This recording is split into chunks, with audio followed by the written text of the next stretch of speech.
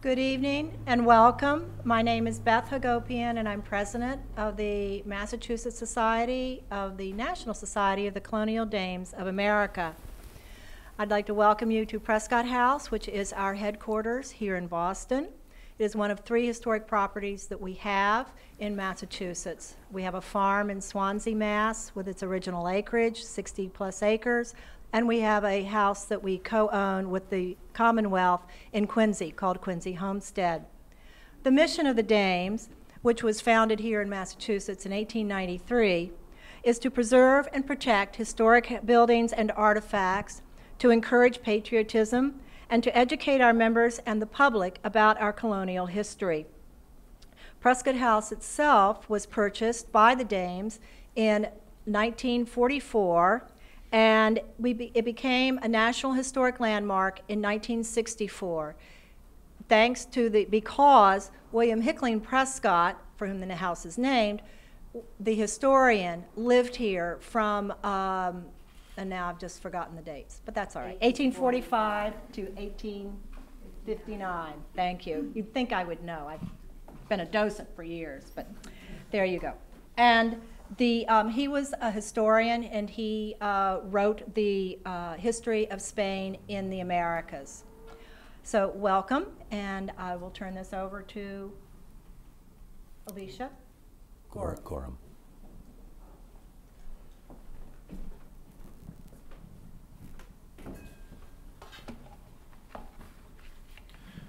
Thank you very much, Beth, and welcome everybody to this lecture this evening. I hope you find it both interesting and educational. Before I introduce our speaker, Dr. Robert Allison, I'd like to tell you a little bit about him if I could. Robert J. Allison has taught American history at Suffolk University in Boston since 1992, when he earned his doctorate in history of American civilization at Harvard. He currently chairs Suffolk University's History Department and also teaches history at the Harvard Extension School. His books include The American Revolution, A Concise History, 2011, The Crescent Obscured, The United States and the Muslim World, 1776 to 1815, in 2000, A Short History of Boston, 2004, and A Short History of Cape Cod in 2010. Stephen Decatur, Northern American Naval Hero, 2005, The Boston Massacre, 2006, and the Boston Tea Party in 2007. He also produced Before 1776, Life in the American Colonies for the Teaching Company's Great Courses in 2009.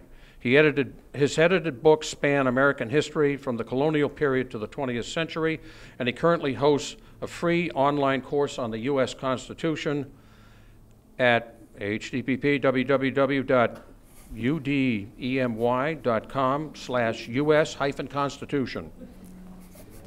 Professor Allison received the Petra Shattuck Distinguished Teaching Award from the Harvard Extension School in 1997, the Suffolk University Student Government Association's Distinguished Faculty Award in 2006, and the Suffolk University Outstanding Faculty Award in 2007 and 2010. Professor Allison was a consultant to the Commonwealth Museum at the State Archives in Boston, and he is on the Board of Trustees of the USS Constitution Museum in Charlestown, Massachusetts. He is president of the South Boston Historical Society, vice president of the Colonial Society of Massachusetts, a fellow of the Massachusetts Historical Society. He and his wife Phyllis have lived in South Boston since 1992. 2 of their sons, John, Robert, and Philip, attended St. Bridget's School. Please join me in giving a warm welcome to Dr. Robert Allison.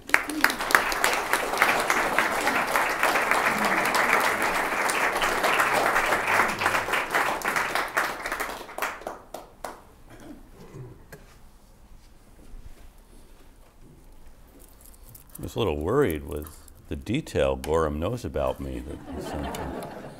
Thank you very much for that wonderful, generous introduction, and thank you, Beth and the Dame, Beth Hagopian and the Dames, for hosting this wonderful gathering, and thank you to the Society of the Cincinnati and Alicia Tucker for inviting me to speak here. I realize this isn't the first time that the Society of the Cincinnati has honored me with an invitation, and Usually I'm all that stands between them and an open bar, so I'm always conscious of keeping things concise and interesting. As I think Gora mentioned, the members of the Cincinnati from Massachusetts, or the chapter of the Cincinnati from Massachusetts, being one of the largest at the inception, and that wasn't an accident, because Massachusetts sent more men to the Continental Army than any other state. And this wasn't just because the war began here, it was because till the end of the war, Massachusetts continued to send men to the Continental Army, to the support of the cause, which in many ways began here. And I realized that this is being taped for showing in other parts of the country. However, I think we can say without fear of contradiction that without Massachusetts, the revolution would not have happened, and it certainly would not have taken on the cast that it did. It began here for good reason, and it was because of the contribution of Massachusetts that we live under the form of government that was devised in the late 1780s. It began, now always deciding when to begin is a tricky time. John Adams, who probably had as much right as anyone to an opinion on this, said that the revolution began in 1760 and it was accomplished by 1775, before, as he said, a drop of blood was shed on Lexington Green. The revolution, and after that, he said, the war for independence began. The revolution was something that happened in the minds of people as they decided how they would be governed. And we can see this happening in the years before 1776, when, as we know, independence is declared and the nation traces its origins to that auspicious day. I'm not going to begin in 1760. You'll be happy to know, perhaps, I guess on the drinking portion of the evening I can talk about that. So at 1773, I always see as the time or the moment or the year from which there would be no turning back. And it was a tranquil year. In fact, Governor Thomas Hutchinson said that in 1772 he wrote about how calm things were in Massachusetts, which had had a turbulent decade of the 1760s. And then, of course, there was that unhappy event on King Street on March 5th, 1770. But 1772, he said, things were relatively tranquil. We get along very well here. And he said if it weren't for an Adams or two, we would get along even better. Now, what were the Adamses doing to trouble Governor Hutchinson?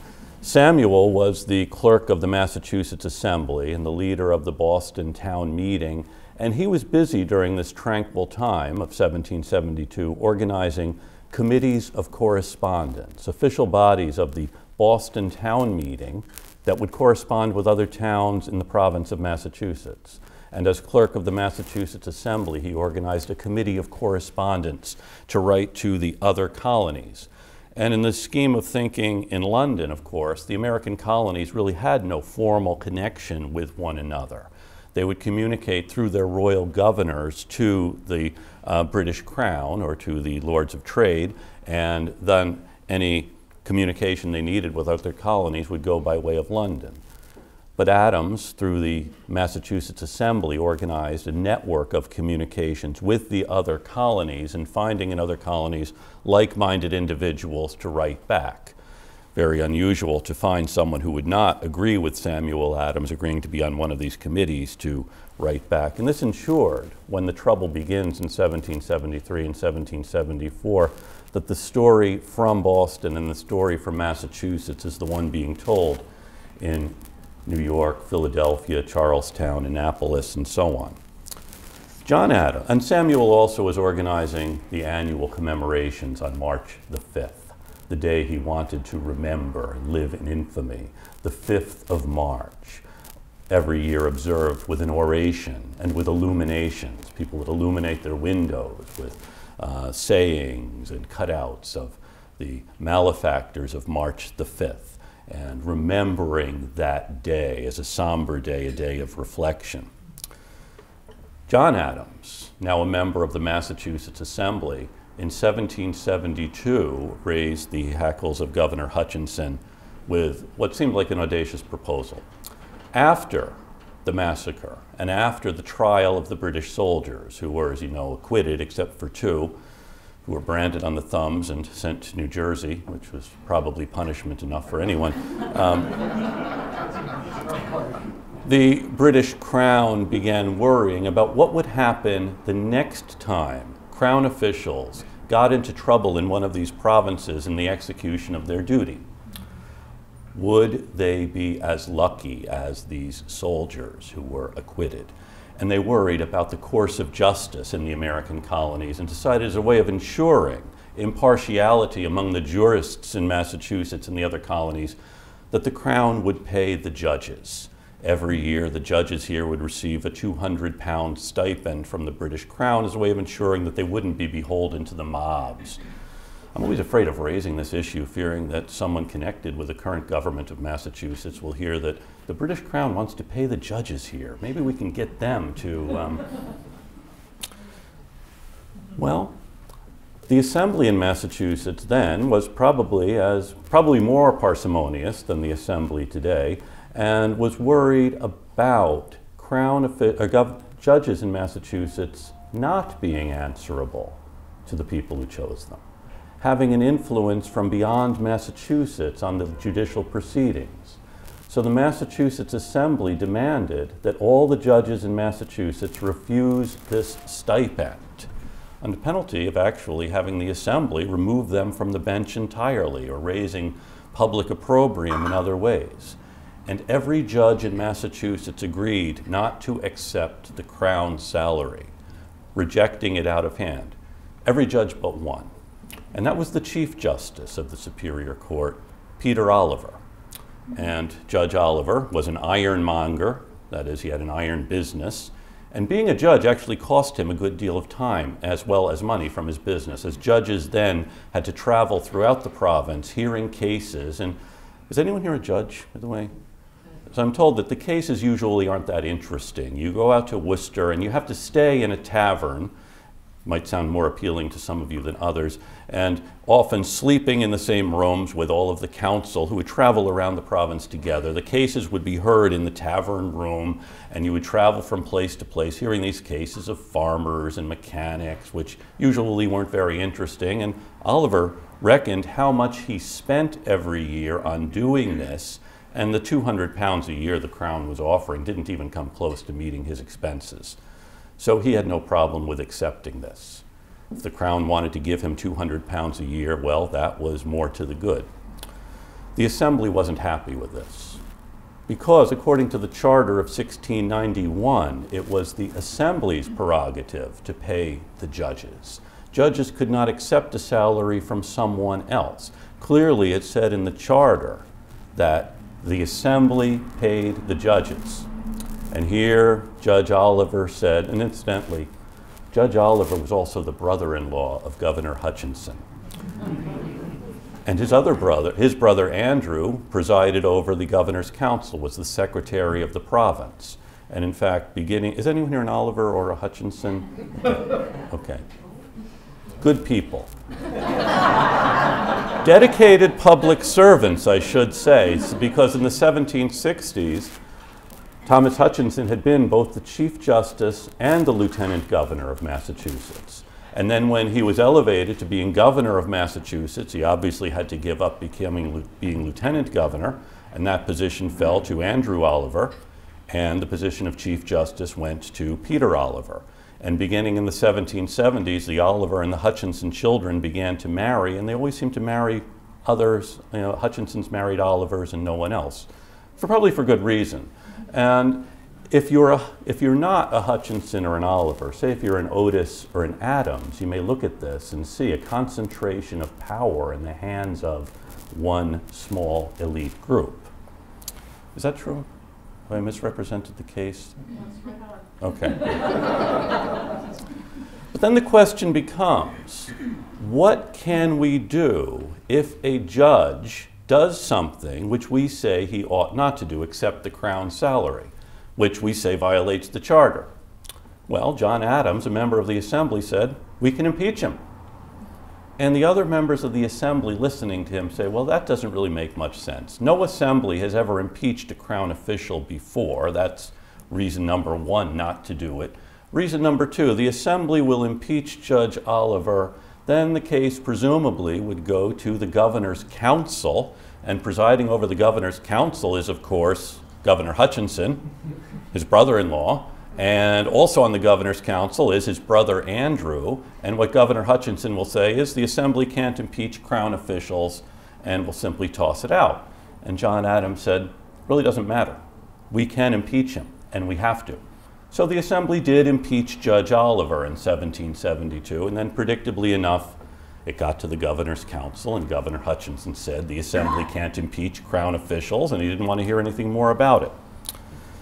So it was a troubling thing for Governor Hutchinson, though, that these Adamses were raising these problems with committees of correspondence and so on, and the impeachment of Judge Oliver, but he had weathered these two storms in 1772, and so thought that January of 1773 would be a propitious time to raise another problem which he saw festering here.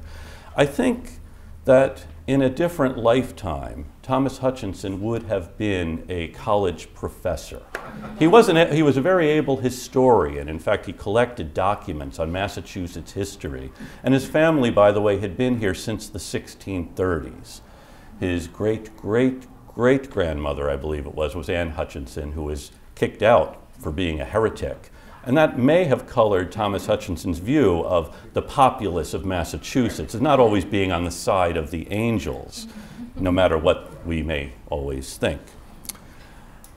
At any rate, January of 1773, Hutchinson opened the Assembly, which met in Cambridge because there was smallpox in Boston. Very long speech, very learned speech. As I said, he would have been a good college professor, and you should know college professors are good at lecturing. And we like it when you listen. We like it when you write down what we are saying. And we know how smart you are by how closely you agree with what we have just said. And if somehow you disagree, we assume it's because you didn't quite understand, so we will repeat it more slowly using smaller words. College professors typically, and I don't want to get into current situations, typically don't make very good politicians. Different skills involved in both. Hutchinson began his speech by explaining the nature of the British Empire, which was changing. And you can see this in the Acts of Trade that Parliament had passed in the 1760s, attempting to regulate trade in the empire, acts which Americans had resisted and protested. But Americans clearly didn't understand the course of empire and the fact that Parliament was the governing force in the British Empire. And Parliament was supreme in the British Empire, whatever the Charter of Massachusetts said notwithstanding. And we in Massachusetts had to accept that because we are part of the empire. Parliament governs the empire, and the only choice here in Massachusetts is to submit to the will of Parliament, which is the freest deliberative body in the world, or declare our independence. And then we could expect to enjoy the liberties of subjects of other empires, less beneficent. The Dutch Empire, or the Spanish Empire, or the French Empire. We obviously could not sustain ourselves beyond the British Empire, which has allowed us to become prosperous and wealthy, and to a large extent to govern our own affairs. Very learned speech, quite, well, I guess it would have been better as a lecture, and college professors, as I said, are good at lecturing, and the Massachusetts Assembly did not prove to be very willing students of Professor Hutchinson. They hadn't thought of it. Well, they had not thought in terms such as he had put them, submission or independence. Well, they hadn't really thought about independence, but one thing they knew is they were sent by the people in Framingham or Duxbury or Dorchester or Roxbury or Boston. They were beholden to them. The people in their town meetings who had sent them. They were the people who governed in Massachusetts, not the Parliament. And if our choice is submission to an outside power or independence, we hadn't quite thought of it that way, but I guess that's our choice. Although they don't yet talk about that openly. And in fact, Hutchinson thought that once people in London read his very learned address to the Assembly, they would thank him for finally putting things in perspective and explaining to the Assembly what its role was here, and its role was quite limited. Instead, people in London were quite upset with this. So far, no one had mentioned independence, and now Hutchinson tells them it's their choice, and, well, they knew the Assembly couldn't accept submission, and so things very quickly begin going badly for Governor Hutchinson. Even members of the Assembly inclined to support him realize they can't go back to their constituents and say, look, our choice is either submitting to the will of Parliament or declaring independence, so we better submit to the will of Parliament. That's not going to go over well in Framingham or Duxbury or Dorchester or Roxbury or Boston or these other towns. So the Assembly then does what it had done back in 1768 and 69 when it had got into a fight with Governor Bernard.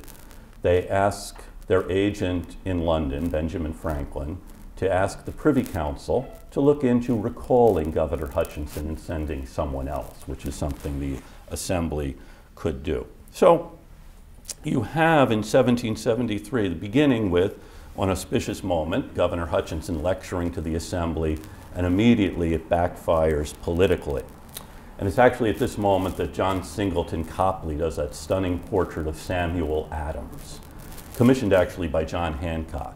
And Adams is pointing at the Massachusetts Charter of 1691. This is what gives the Assembly its power and prerogative. We have a written charter. It's not up to Parliament or the governor to decide the charter now has changed or the time has passed this by. It's a written charter, and in his other hand, he is holding the instructions from the town of Boston. The people of Boston had elected Samuel Adams and had the power to instruct him as to how he should vote.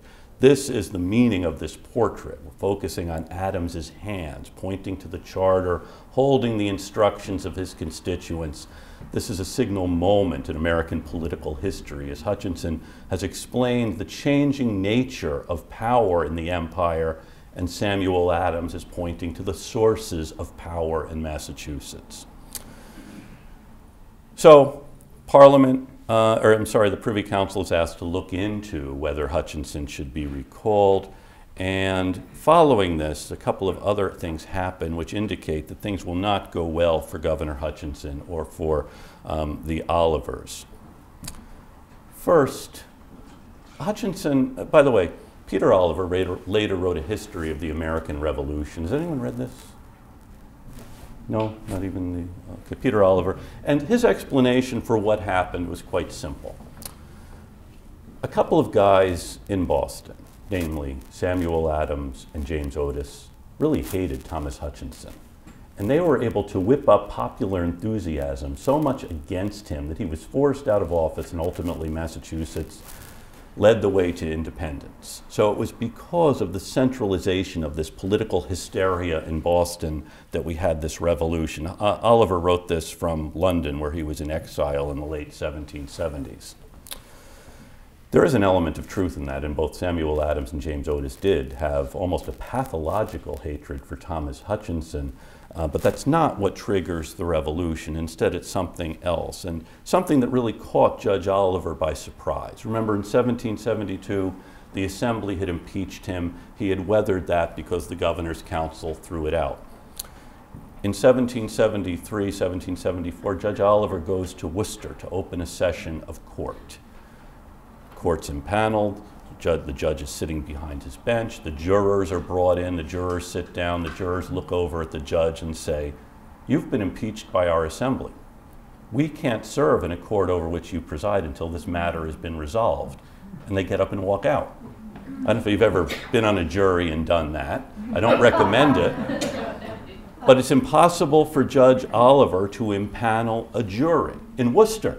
He thought the whole problem was in Boston because these two guys hated his brother-in-law. It turns out these farmers in Worcester County won't serve in a court because he is sitting there.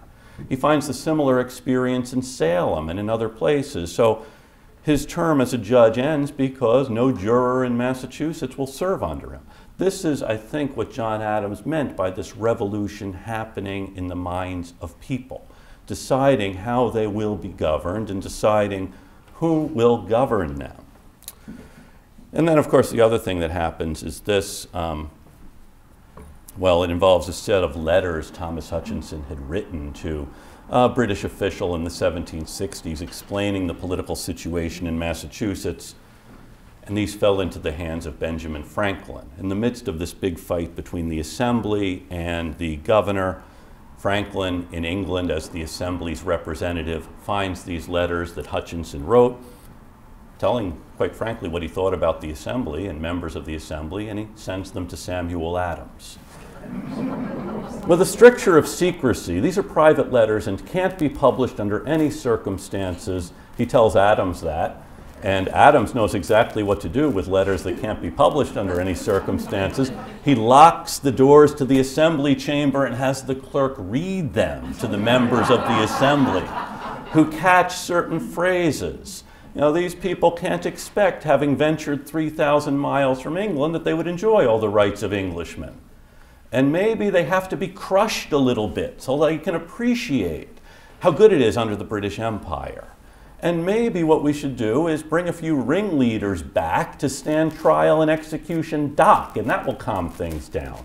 Other than that, the letters are pretty mild, but people do hear some of these phrases, and actually then after about 2 weeks, as members go out and tell people what they have just heard, and this finds its way into the public press, Adams announces he's found another set of the letters that don't have the same strictures of privacy. These can be published, and it may be one of the best-selling documents ever published by the Massachusetts Assembly, the letters of Governor Thomas Hutchinson to others, which ruin what was left of Hutchinson's reputation here in Massachusetts. So this destroys Hutchinson, who asks to be allowed to come back to England to plead his case. In fact, Hutchinson always referred to England as home, even though he was, of course, born in this town and educated in this town and spent most of his life in this town.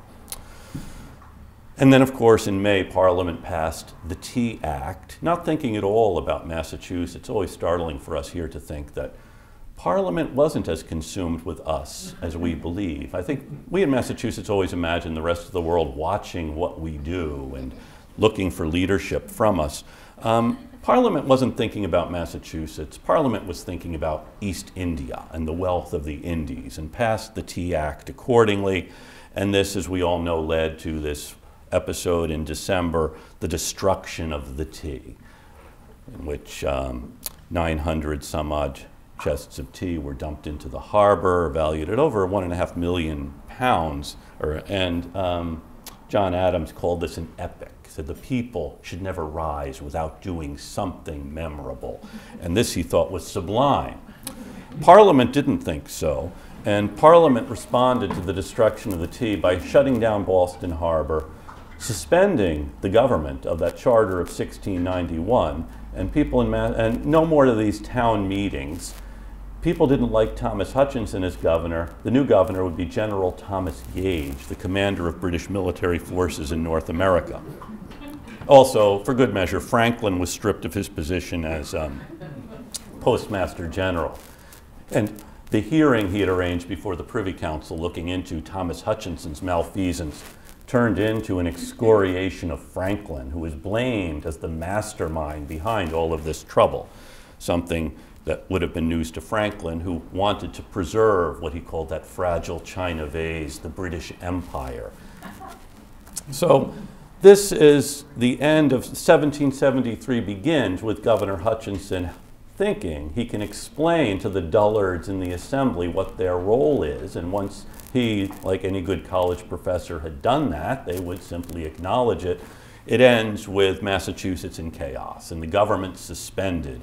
And Hutchinson finally, at the end of May of 1774, gets on a ship and goes to England, one of the last ship to leave before the port is closed. And the harbor is now filled with warships as more British soldiers are brought to keep peace in Boston. And General Gage arrived. And very quickly we see emerging in Massachusetts two different governments.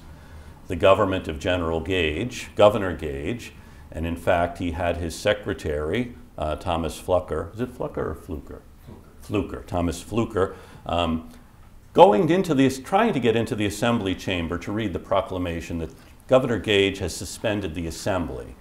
But they figured out how to lock the door, as I think I explained. He's locked out. He nails this to the door. Inside, the members of the Assembly are choosing delegates to a Continental Congress to meet in Philadelphia, hoping to bring the other colonies into an alliance with Boston, with Massachusetts. And you have then the assembly is suspended. The members of the assembly trek out to Watertown and meet as a provincial congress. Gage, meanwhile, wants to assemble his government. Again, it was a long-standing wish of these governors to move the assembly out of Boston, where it was thought it would be subject to the whims of the Boston mob. And Gage wants to move it to Salem or somewhere else. He has trouble impaneling a new government, which will not have an elected assembly. So this is the state of things in 1774, as we have two different governments emerging in Massachusetts. One has a charter and commission from the British Crown, as the earlier one had. The other has the sanction of the people in the towns of Massachusetts. And in September of 1774, the Congress met in Philadelphia, and John Adams described it as the happiest day of his life. Paul Revere arrived with the Suffolk resolves of Suffolk County, calling on the other colonies to join with Massachusetts in resisting these changes in the administration of the empire brought about by the ministry, and to resist. And instead of telling Massachusetts, you've really gone too far this time, we don't want to have the same thing happen to us, that is the closing down of our ports and the suspension of our governments that happened to you, as instead the Congress sides with Massachusetts. This, Adams said, was the happiest day of his life, and he left Philadelphia with high hopes that now the Congress had sent a petition to the British Crown, calling on the Crown to have the ministry ease up on its crackdown on Boston and on Massachusetts. The other colonies were going to stand with Boston, and Adams left Philadelphia expecting never to return to that big city, the largest city he had ever set foot in. The message goes off, and Congress does say we'll meet again in the spring. And when Congress did meet again in May of 1775, it was after the colonies had seemed to receive the British Crown's reaction to their olive branch petition, and that was the bloodshed at Lexington and Concord. General Gage was empowered to disarm the colonists, which he did quite effectively, or almost quite effectively.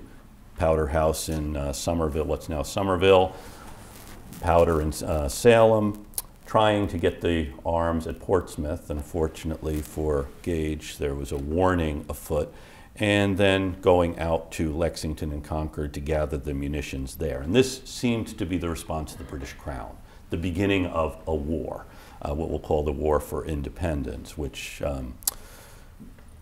Alicia reminded us is the most significant event in modern history, the revolution and this war for independence which ensued. So the next meeting of Congress happened after war had begun. You know, George Washington, chosen a delegate from Virginia to this Congress, left Virginia in May expecting to be home by the end of June, because he had a lot of things to attend to back on his farm.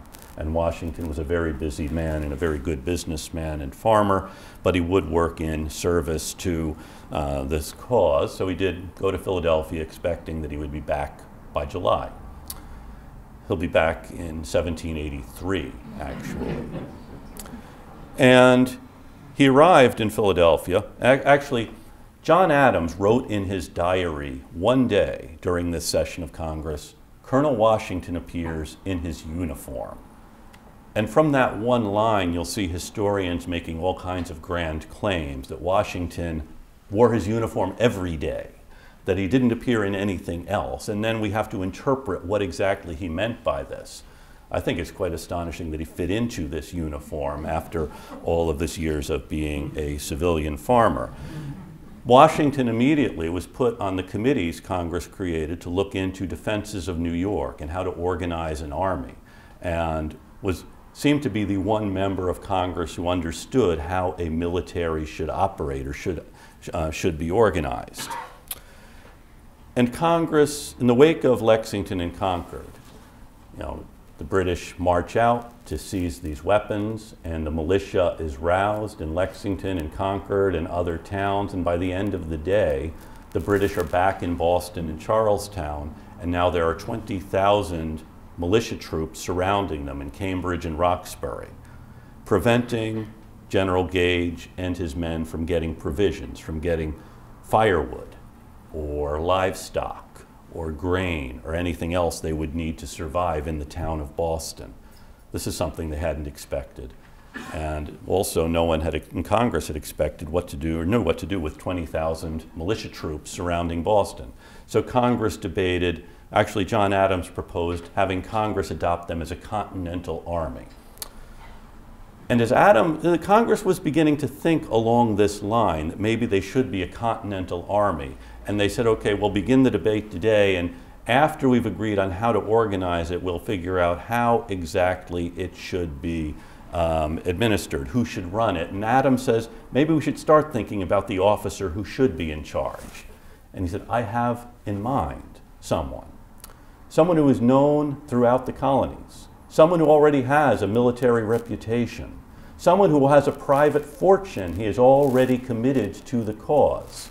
And Adams realized as he was speaking, out of one eye he could see, presiding over the Congress, John Hancock, commander of the Corps of Cadets, that is one of the leading military officials in Massachusetts, a man who was known throughout the colonies, one of the wealthiest men in the provinces.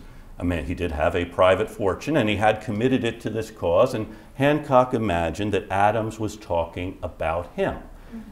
And he began sitting up. Is anyone a Hancock here, by the way? Sitting up in his chair, and then Adams saw out of his other eye Washington sitting by the door. And Washington also got the sense Adams was talking about him. He didn't respond the way Hancock did. He got up and went through the door and left the room. And then Adams said, the person I have in mind is Colonel George Washington of Virginia. And Hancock glowered at him and never really forgave him for this, as Adams later said. And Washington realized he was nominated and said, you may count on it. From this day, I count the end of my reputation. He realized that this would not be an easy thing.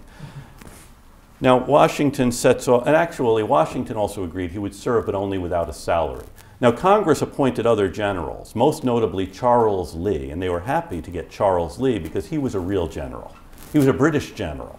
He had served in Europe, and Lee was a retired British general living in the American colonies. Washington insisted he serve without a salary. Lee was actually giving up his pension from the British Army in order to serve this cause, so he wanted to be compensated. So it actually took about 2 weeks to negotiate Charles Lee's contract to serve as the second in command. Are there any Lee descendants here? Well, an interesting individual. Washington sets out for Boston, and on the way, he's in New York, when a dispatch comes from Boston for Congress and realizes he's on official business, he should see what it says, and it's news of the Battle of Bunker Hill. In June, 3 new British generals had arrived in Boston, Burgoyne and Clinton and Howe, and they had left England thinking, boy, you know, the Gage is holding on in Massachusetts, there are some recalcitrant rebels. They reach Boston and find out that Gage is surrounded by 20,000 militia troops and doesn't have the possibility of getting fresh provisions, water, firewood. You know, these may not seem like significant things to us, but imagine there is no way to cook or heat the house, particularly on a day like today. And the British in Boston were doing what would have come naturally, which is knocking down fences, cutting down trees, taking off shingles, knocking down some old buildings, including the old Church of the Mathers in the North End. And we take this as being mean-spirited. It's simple common sense that you need firewood. You're not going to care whose old church this is or whose benches these are or fences or so on. So the British had decided to, as General Burgoyne said, get a little elbow room, march out of Boston through Charlestown over to Cambridge, disperse the rebel camps there in Cambridge, and then go south to Roxbury, disperse the rebels there, get a wider area, and send these folks back into the countryside, and hopefully they would all go home and forget about the rebellion. That was the idea. And in fact, on the 15th of June, General Henry Clinton had gone to scout out the ground on Breed's Hill and Bunker Hill, the highest points north of Boston, and there were pasture land. rising behind the town of Charlestown. There was nothing there. So early the next day, the British begin their assaults. It's now mid-afternoon on a hot June day, and these British troops march up Bunker Hill, or Breed's Hill. And the idea isn't to get Breed's Hill. The idea is to keep marching till you get to Cambridge. But at the top of Breed's Hill, this battery that had not been there the day before opens fire on them, something they had not expected. These rebels, overnight, had put up a fortification that these British troops can't take. They retreat, the survivors retreat to the bottom of the hill. General Howe orders another assault. General Clinton notices that there are sharpshooters aiming at these British ranks from the town of Charlestown, so he has the ships in the harbor lob some burning devices into the town to burn it down. The British begin another assault to the top of the hill. Again, they encounter this fire from the battery on the top of Breed's Hill. They turn back again, they get to the bottom, and now Howe says, we're going to drop our packs. They've been carrying 3 days worth of provisions, tents and other things. They're going to drop their packs, take this hill, which they do. By this time, the rebels are almost out of ammunition. And so they do then what was extraordinary for men who were not trained soldiers. Some men stay in the battery to hold off the British assault until the rest of the army can get back to Cambridge. They realize they can't hold the hill forever. At the end of the day, the British hold Breed's Hill. And 900 British casualties out of an army of about 3,000. More of the officers the British lose in the Revolutionary War, 1 out of every 8 died on that day in June of 1775. And Nathaniel Greene, an officer from Rhode Island, said he wished he could sell them another hill at the same price. General Howe said that small armies like ours can't afford such large casualties. This was a disaster.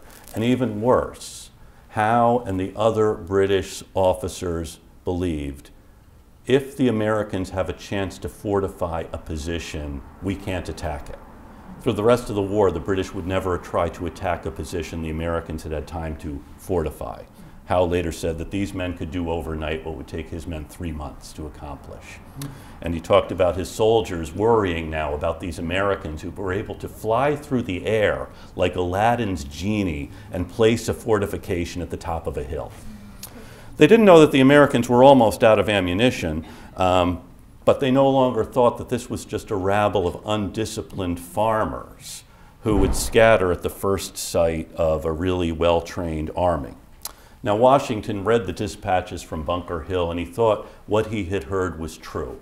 The New Englanders were, as John Adams told him, fierce as lions, ready to brave any danger. This was the making of a great army, and all Washington wanted to do was come to Boston, or come to Cambridge, and get these men ready for another attack like this. Let the British have another victory like Bunker Hill. The British public would withdraw its support from this war effort and force them to give up the war. That was Washington's hope, to have another battle like that, draw the British out of Boston. He arrived here on the 5th of July of 1775 and discovers the army isn't what John Adams had said it was, fierce as lions, ready to brave any danger. These New Englanders, he never quite reconciled himself to them. First, they were really dirty. They didn't bathe very often, and they didn't have any order. Worse, they didn't know how to dig latrines. You have 20,000 men living in these camps between Cambridge and Roxbury, relieving themselves wherever they felt like it, which is actually going to be a disaster for an army, if you think about it. I see you're shocked at this very idea. They don't listen to orders either. Washington can never find out exactly how many men he has under his command. The first thing he does is send out an order, tell me how many men you have. And, well, you would think these guys work for the Registry of Motor Vehicles. Well, no, we don't actually have that report yet. We're not quite sure. And now Washington is supposed to be paying all of these guys because this is now the Continental Army, and there is another big problem here. All militia troops are paid by the month, and Before they became the Continental Army, it was the responsibility of Massachusetts to pay the Massachusetts troops, Connecticut to pay the Connecticut troops, Rhode Island to pay the Rhode Island troops, New Hampshire to pay the New Hampshire troops, but now it's the responsibility of Washington and the Congress to pay all of them as the Continental Army. Well, you know what? Massachusetts troops are paid by the lunar month, not the calendar month. So if there happen to be 2 full moons this month, we get paid twice. We get paid when the moon is full. Now, if it happens to be a full moon and we get paid and the guys from Connecticut don't, they go complain to Washington about how come those guys are getting paid and we are not. This is a difficult thing. Also, in Connecticut, the regiments had 1,100 men. Massachusetts, they had 900, 1,000, so if you want to transfer men, very difficult to do. These are difficulties Washington finds here. He does find some officers he likes and some reason for hope here. Actually, one thing he finds that's really troubling, they miscounted the amount of gunpowder on hand. When he arrived, they said, we have 300 barrels. A week later, they say, you know what? We forgot to deduct how much we used at Bunker Hill. Each man has enough for about 9 rounds. And it's at that moment that Washington had everyone leave the room, and then you would be surprised at the language Washington actually knew and could use when he was provoked. 2 officers impress Washington. On his way to inspect the fortifications in Roxbury, he met Henry Knox, a bookseller from Boston, not actually in the Army at the time, but he had built fortifications at Fort Hill and Roxbury. Impressive fortifications. This is someone who knows how to build fortifications, who knows military science. And Washington made Knox he had Congress commission Knox a colonel in charge of artillery. It's kind of a good news, bad news thing. Good news is you're the colonel in charge of artillery. The bad news is the artillery is at Fort Ticonderoga and you have to go get it. And the other was Nathaniel Greene of Rhode Island. And Greene, with his Rhode Island troops, was in Roxbury, and what impressed Washington about Greene was his men had dug latrines. He has Greene and the Rhode Island group brought over to Prospect Hill, and actually in 1783 there will only be 3 officers still in the Army who were in service in 1775. Washington, Knox, and Greene. And Knox does go off to Fort Ticonderoga and brings back the artillery by oxen. Oxen drag this artillery, 90 pieces of artillery across Massachusetts, and in early March it's put on the top of Dorchester Heights in what is now South Boston. And what Washington expects to happen now is the British will come out and attack. And when they do that, we will move into Boston and attack them. That was the plan. And the British do, in fact, come out to attack, but a big storm blows up and they're unable to take the heights. And General Howe realizes his only recourse is to leave. Howe and the other British officers understood that Boston was untenable as a place from which to win back the loyalty of Americans, but also understood, having brought this big army over, if they failed to hold Boston, that would be a disaster for British public opinion.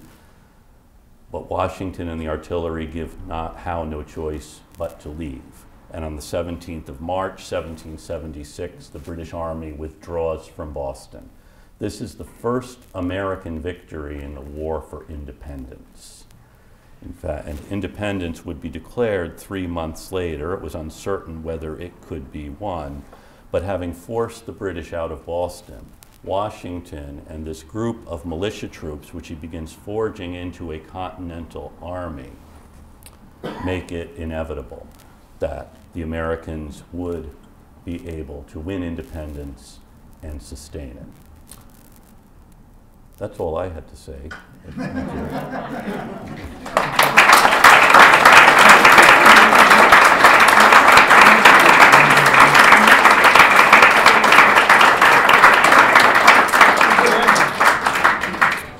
Did you want questions?